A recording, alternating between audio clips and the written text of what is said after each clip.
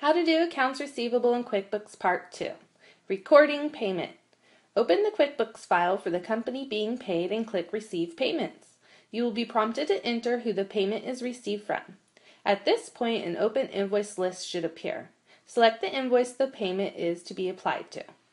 If this does not happen or you do not see the invoice being paid, select Edit, Find Customer Invoice, and search for the invoice you need to pay. You can search by transaction type invoice, customer job, date, invoice, or amount, and then click Find. When you find it, click to open it in the payment window and check to apply the payment. Next, you will be prompted to enter the rest of the payment information as follows: who it's received from, the amount, date, payment method, reference number, memo.